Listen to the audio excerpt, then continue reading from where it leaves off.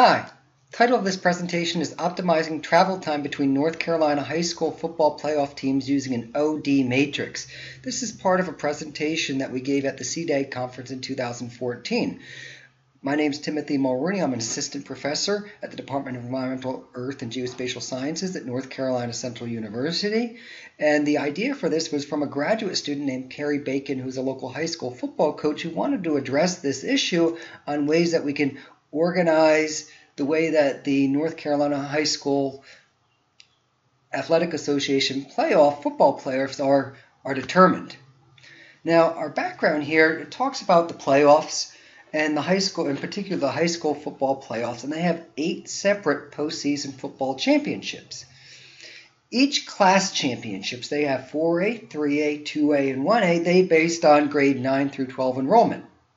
And you can see down below the classifications here for what a 4A school is, 3A, 2A, and 1A. And these are visited, I think, every 4 years or so. So for your 4A, the enrollment is about 1,411 up to 2,833, 999 to 1,410. So as you can imagine, schools that are growing, they might grow into one, while schools that are losing or not gaining population as quickly might go downgrade into another class because they try to keep the sizes of these classes about the same. And I think for 4A, for each of the classes, there's a little bit more than 100 schools for each one.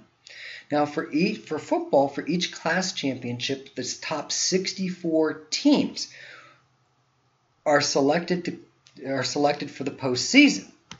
And you can see an example here of the 3A schools. So this is a list of the 3A schools. Here you can see the school that my kids go to. Here is 1,382 in a growing area. So they might be 4A at the next reclassification, which I think occurs in 2017. Now, the 32 of those 64 schools for each class, the 32 largest compete for the AA championship and the rest for the single A championship. So we have a 4AA championship, which is a 32-team bracket where they compete in 5 rounds. And then there's a 4A championship. And then there's a 3AA and then a 3A, a 2AA and a 2A, a 1AA and a 1A. So from the more than 400 schools that participate in football, we're only going to have 8 champions. Now, it can be a little bit difficult because your teams can change both your bracket and your region every year. So if a team's on the border within its class, they might be AA one year and single A another year. And we can see an example here. Durham Riverside, they're in the 4AA, while Durham Hillside, where Kerry coaches, is in the 4A championship. And then also each region is seeded 1 through 16. So basically when we create these regions, we create an east and a west region based on a meridian. And we'll talk about that problem with the meridian, this line of longitude that we have. So teams in the center of the state, they can change both region, the east and west, as well as their bracket A or 2A or single A based on their enrollment and their location. And you can see an example here. For 2013, this is the test bed that we use. This is the 4AA bracket. Now 4AA are your largest schools, so you can see they're mainly concentrated around the Charlotte area, Greensboro, Winston-Salem, Raleigh, Durham, Fayetteville, and then we've got one out in Wilmington. We might have one school out in the Asheville area, but they didn't qualify this particular year, going out towards the Asheville area, but they didn't qualify. So these are the qualifiers. And you can see we just drew this meridian here that separated the east region from the west region. And furthermore, we divided these into quadrants. So these red teams, these 8 red teams compete against each other, and the winner of those 8 teams compete against the winner of these 8 teams in green. Same thing with these purples.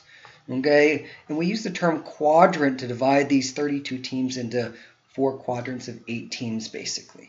And you can see Pinecrest competes all the way up here with the teams in Raleigh as well as the team in Wilmington here. And they're seeded 1 through 16, and there's slight adjustments based on proximity. So teams in the first round, teams from Charlotte might not be going all the way up, or they try to minimize the number of times that teams from Charlotte might have to go up to Greensboro, so they might compete locally or whatnot, and then compete against the other teams as you get further and further along.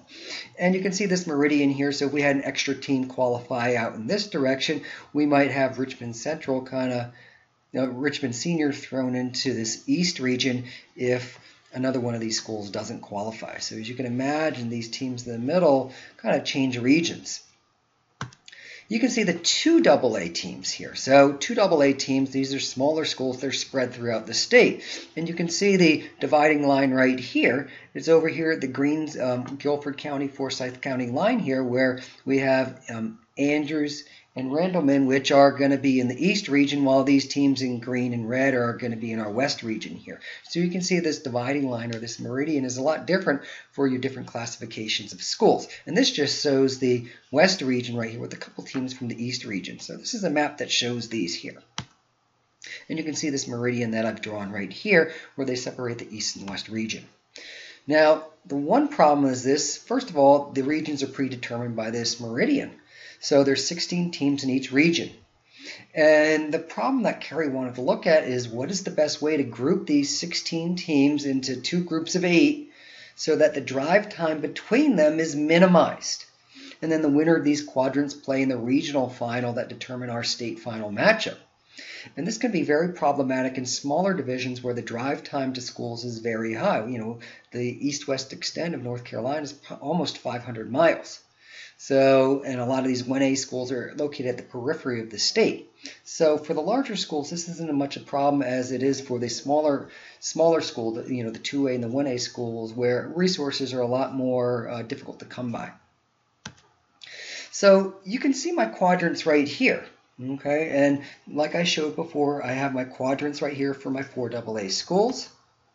And you can see the longest travel time here in this particular quadrant here is 2 hours and 22 minutes. In this particular quadrant right here, it's 2 hours and 6 minutes, which isn't all that bad. As we start to look at the 2 AA schools, it gets to be a little bit more problematic. You can see from North Brunswick all the way up to Andrews outside in High Point, it's almost a 4-hour drive just for these 8 teams that compete against each other just to go to the regional final. And then you can see for this other region here, it's from East Duplin up to Currituck, it's 3 hours and 32 minutes. And you can see that I superimposed my major highways and interstates on top of this, so you can see the types of roads that these teams have to travel along. I would imagine for this one, they're going to travel along 40 for the most part here. So I wanted to solve this using a GIS. And using a GIS, I can create an OD matrix that shows the drive time between the 16 teams in each region using the Network Analyst extension in ArcGIS.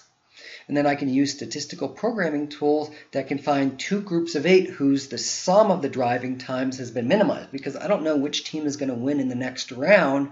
So I want to just ensure that the drive time has been minimized compared to all the different combinations that we can have. Now, the first thing that I did here was I created an OD matrix, and I had to get the locations of all schools. And I had to look up I had to go to the NCHSAA website, get the names of all the schools. And I'm very lucky that nc1map.com has an updated list of all high schools. So I had to actually go through and query out all 32 high schools in each of the classifications, or each of the tournaments, the 8 tournaments that we had. And that data development probably was the biggest part, and I just also had to associate those with a network. So I got the NCDOT roads database that has speed limit attached to it, so I used Network Analyst to create an OD matrix to do this. Now in ArcGIS, when I run my OD matrix, this is what it looks like. It says from Ashe County High to Ashe County High is obviously going to be 0, and this is the total drive time in minutes. That's what I care about, and that's what most people are going to care about the most. Not Euclidean distance, not even driving distance along this network.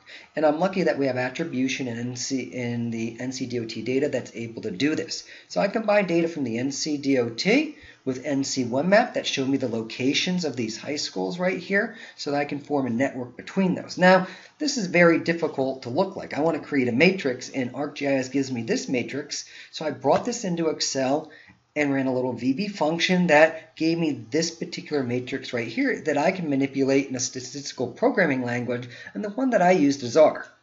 And you can see right here, I have a 16 by 16 just for this particular region here that we're looking at here, and I think this is the 2A in the West region. So this matrix is pretty familiar. You can see this is reflective about this little axis right here. So I can bring this into my statistical programming. Now, what I did, and I'm not much of a combinatorics person or statistical programmer, I just used the brute force method. And then for each region, I just wanted to find the average drive time between 8 teams and its 8 complements. And I just wanted to add those up. And if the sum was a minimum, I wanted to keep the 2 groups of 8 teams and the 8 teams and their complements. And I had to repeat this for all 8 combinations. So as you can imagine, I went through this like 1, 2, 3, 4, 5, 6, 7, 8. I found the average drive time was 92. And then I went for the complement, the other teams that I have right there, 150. I went to the next one. This was 80 and 147. And I just went through all these different combinations. So once I found this one was good, but once I got to 80 and 147, this sum was less than this sum, so I deleted it. And this one was good. Well, let me go to my next combination here. 3, 4, 5, 6, 7, 8, 9, 10, 1, 2, 11, 12. And I did this using nested loops. And this was 84 and 153. And as you notice, this one eliminated. And I just did this 6,435 times. So as you can imagine, it got a little bit ugly quickly. And when I did this, these are the regions that it gave me. You can see this cluster here of 8 teams around Charlotte. Now, it's a little difficult because there's 10 teams that qualified this year. So what are the 2 teams that are going to get eliminated? You can see over here, I've got my 8 teams here in Raleigh and Durham, and then in southern Raleigh. Then we've got Pinecrest, our 2 Fayetteville schools, and our Wilmington school. So this is how it divided up based on driving time. Now, the one problem you see here is Richmond has to go all the way to the other side of Charlotte. Instead of competing on this side of Charlotte, it has to go all the way to the other side because this drive time here has been minimized so much that when we add up this very small minimum and any other group of schools, it's going to be smaller than any other combination. And that's a little bit of a problem. Okay, and I looked at ways to address this. So just based solely on drive time, these are the 2 regions that I have, based solely on drive time. So the average drive time between these green schools is 65 minutes. For the red schools, it's 21. For these purple schools, it's only 20 minutes. And for these other brown schools, it's about 63 minutes, a little bit more than an hour. Now, we have an outlier problem that we saw before, where that Richmond Senior had to go all the way to the other side of Charlotte. So I wanted to scale the drive time for each of the 8 groups by the standard deviation of the 8 candidates. So in addition to the average drive time between those, I just used a multiplier for the standard deviation. Since it's unitless and we have an average, I kind of thought we wouldn't really have a unit disagreement with this. There might be better ways to do this. And from there, I wanted to add up the product of the drive time times the standard deviation for all of these to look for a minimum among those permutations. So I ran this 6,435 different combinations instead of looking at average. I looked at average time standard deviation for each of the groups. And these are the results that I got. Now Richmond Senior is grouped with the 2 schools on the eastern side of Charlotte, as well as the other 5 schools from the Greensboro, Winston-Salem area. And when I look at this, the average drive time is a little bit more at 68 minutes. And for the red schools, it's a little bit more at 27 minutes. But we don't have that outlier that we discussed before. And then you can see for the other groups of schools, it stays exactly the same, where this outlier wasn't a problem. You can see here for the 2 AA schools, this is in the west region here, my average drive time for the red schools is 1 hour and 54. For the green is 1 hour and 13. And you can see how they're just interspersed between all of them there. And now when I optimize there for the green schools, it's 1 hour and 59. But for these reds, it's only 51 minutes. So when I add those up, you can see what this grouping looks like here. Okay, so now for my green is going to kind of take the brunt of it all, but you can kind of notice they're located all along 40 here. So we do have some relative access here. So you can see that the difference between these is higher than our previous situation there, based solely on drive time. Okay, and then now you can see the East region for my 2 AA schools. So we have North Brunswick all the way up to Andrews, and then we have the kind of Hertford and Southwest Edgecombe kind of interspersed between this other quadrant right here. But now when I group them here, you can see all these purple schools are together, and then all these other brown schools are together. So you can see North Brunswick is still going to go all the way up to Andrews and Randleman and St. Paul's over here off of 95. But you can see the grouping here based on this drive time and the outlier that we talked about before. So some suggestions that I have for the future. The big one is here, I'm not a mathematician, I'm a GIS analyst, is that what's the best metric to create groups? Is it the average drive time? Is it the standard deviation? Is it the drive time times the standard deviation? Is it something else? The other big issue that we have are what are elegant methods to optimize drive time and create groups? Because I was able, using this brute force, I was able to do 16 by 16, but when I tried doing 32 by 32, just to determine what an east and west region might be, because this straight line might not be the best. We might need to draw these lines along transportation, like 95 or 40 or whatever. What's the best way to optimize these regions? 32 by 32 was impossible. So maybe an elegant method where if it got to some certain point, it would just get out of the loop that we're running. And the other thing, what's the best way to test this? You know, is there an inferential method to test this? What's the optimum way to test this? I'm not really sure. And I'm always open to suggestions on something like this.